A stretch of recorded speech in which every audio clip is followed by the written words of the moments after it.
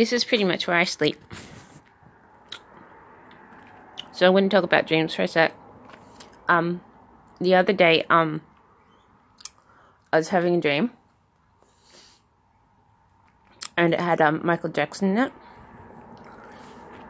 I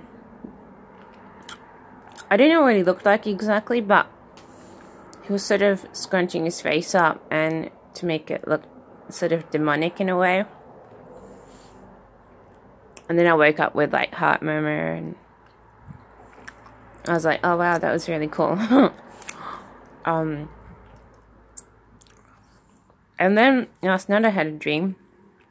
And it had him in it. I don't quite remember what it was. I had something about him working in government. And there was a particular building and he visits when he's called into work. And then I wake up after having like a conversation about can't even hardly remember now, about I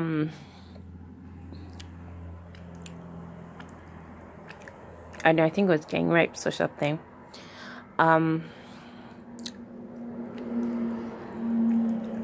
And being generally pissed off at something. No, it was a pleasant conversation about something I can't quite remember, but I wake up and I had like, I was finding it hard to breathe near the end of my dream. And in context with the dream, I couldn't breathe because I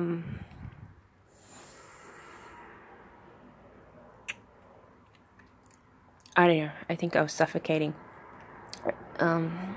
I did have a dream, but yeah, I was being stirred out or something, and then I woke up and I had like this yellow feeling on my face. It's like I was suffocating under some kind of spirit or something. And I'm like, oh, crap. And then I had to get up. That's why I'm not in my bed. Usually I sleep in for ages. And so those are my recent dreams with Michael Jackson in them. I don't usually dream of him, but this week I did. So that was my dream, and this is where it happened.